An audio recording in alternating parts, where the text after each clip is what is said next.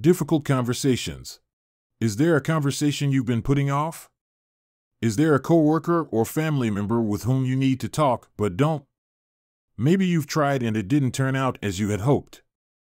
Or maybe you fear that talking will only make things worse. Whatever the reason, you feel stuck and you'd like to free up that energy for more useful purposes. One of the most common reasons I hear in my workshops for not holding difficult conversations is that people don't know how to begin. Here are a few conversation openers I've picked up over the years and used many times. I'd like to discuss something with you that I think will help us work together better. I think we may have different ideas about money. When you have some time, I'd like to talk about it. I'd like to hear your thoughts on budgeting. Do you have a minute? I need your help with what just happened, or I need your help with verbalize my feeling. Can we talk?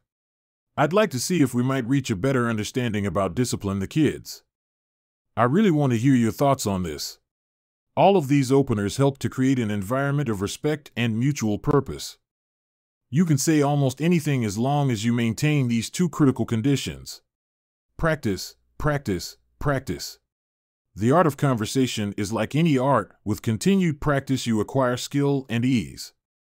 You, too, can create better working and family relationships, ease communication problems, and improve the quality of your environment. Here are 3 tips to get you started. 1. A successful outcome will depend on 2 things: how you are and what you say. How you are, centered, supportive, curious, problem-solving, will greatly influence what you say. 2. Know and return to your purpose at difficult moments.